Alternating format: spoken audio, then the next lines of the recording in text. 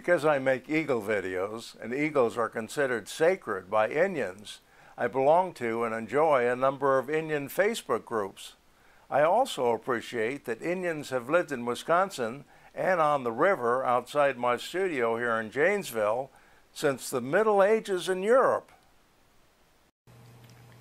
Before the pioneers arrived in Wisconsin, the Rock River was home for the Ho-Chunk Indians and other tribes. They called it the River of Big Stones. Evidence of these Indians can be seen in the Logan Museum of Anthropology at Beloit College and in the campus effigy mounds.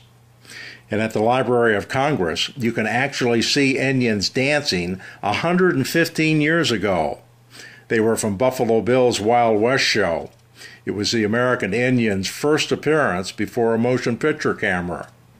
After 1836, the Indians were disappearing from the Rock River, but eventually starred in more and more movies.